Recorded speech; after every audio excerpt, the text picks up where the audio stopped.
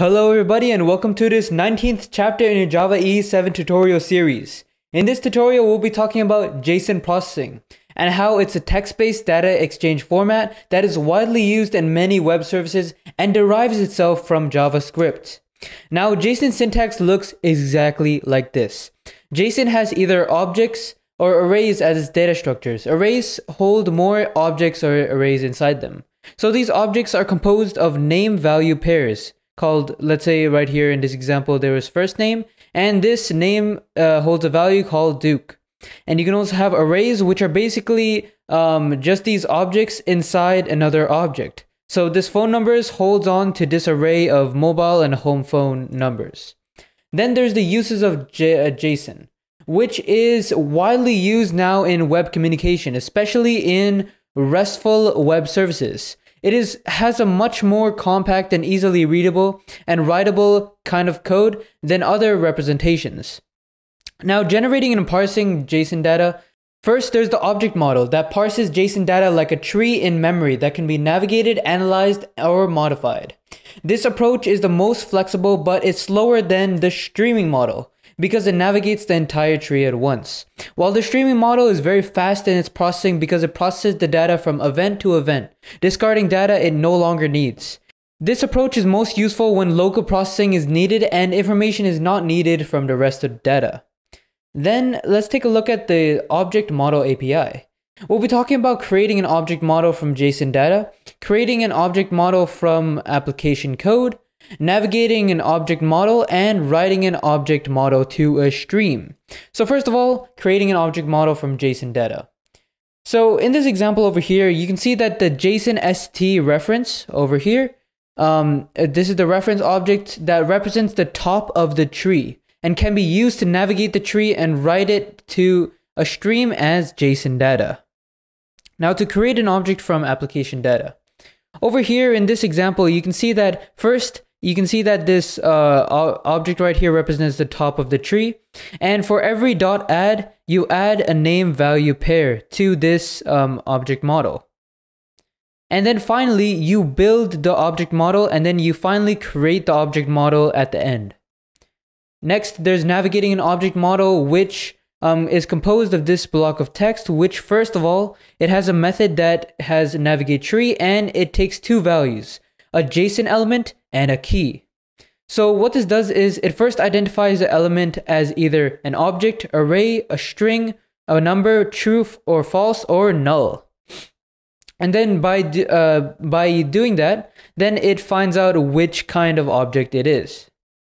Now let's take a look at what the output of that would have been. Let's say if it was an object, it would have been the key of first name and the string of Duke, key of age, number 18, and so on and so on.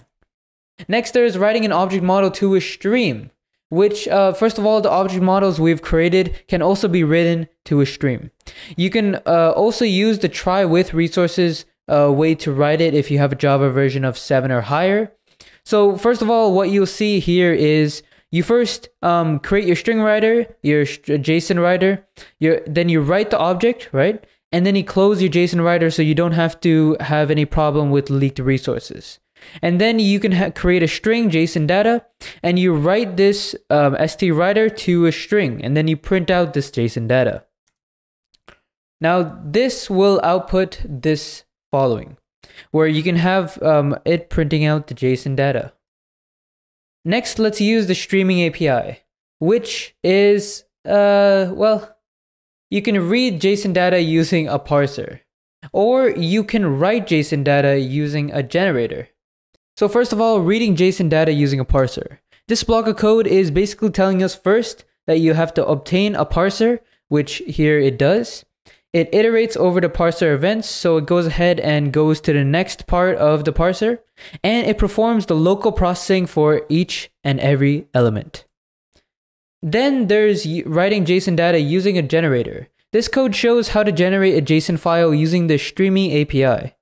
It first obtains a parser instance again, and then goes ahead and writes all the stuff into JSON data.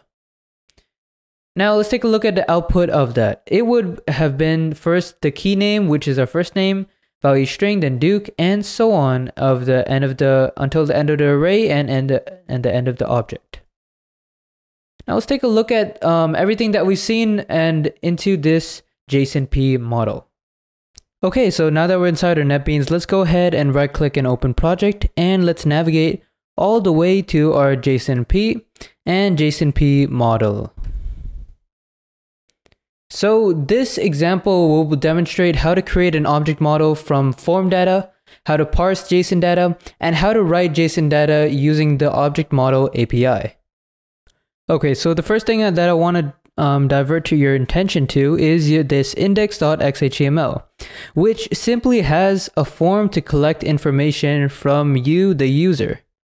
So what it does is it asks for your first name, last name, age, street address, city, state, zip code, phone number 1, phone number 2, and asks you to validate that by saying create a JSON object, and then it will go ahead and call the object model bean, which will be down here in our source packages. Double click that and you can see our object model bean over here.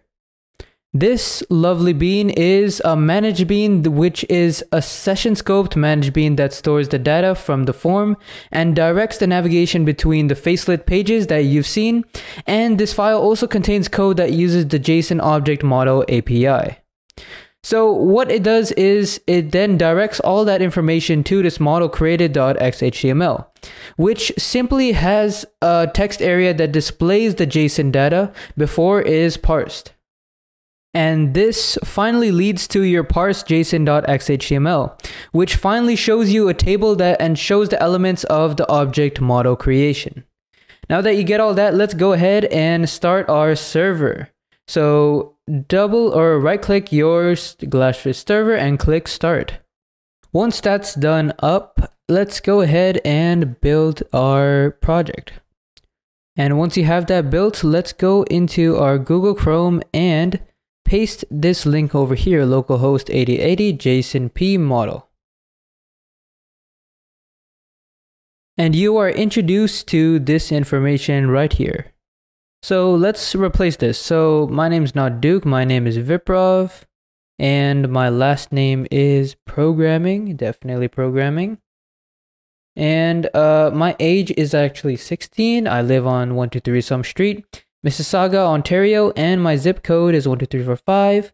Phone number, let's keep that as the same, and let's create our JSON object. So you will see that JSON is represented just like this. So you got your object, this is your object, and it will contain a name and a value. A name and a value, and over here is your array, which also contains a name and a value as well. So let's go ahead and parse this JSON, and you now have an object model tree which shows a table of your JSON data represented in a table format. And that's all this example does.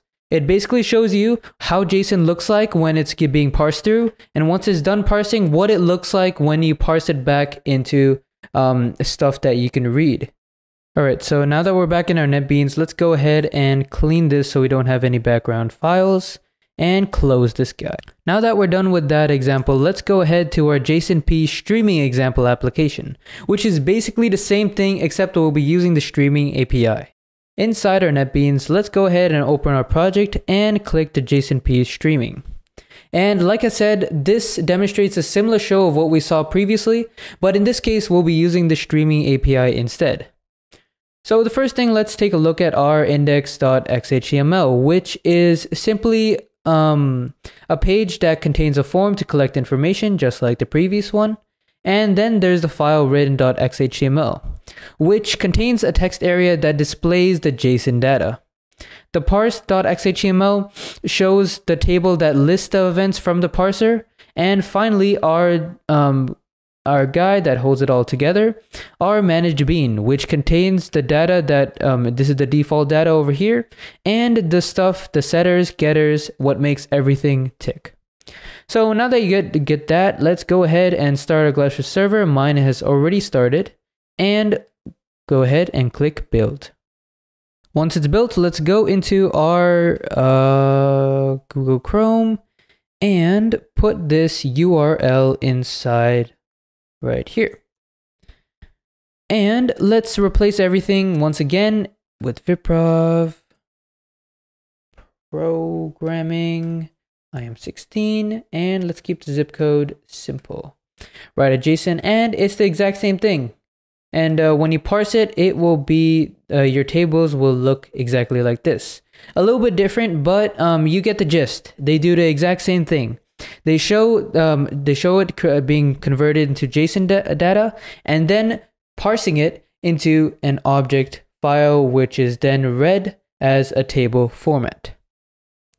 And that wraps it up for today's tutorial, everybody. I hope you understand how JSON is incredibly useful in its text-based data exchange format, and why it's widely used in many web services and derives itself from the JavaScript that we know and love. Now that you get that, let's go ahead to the next chapter, internalization and localization of web applications. I'll see you in the next video.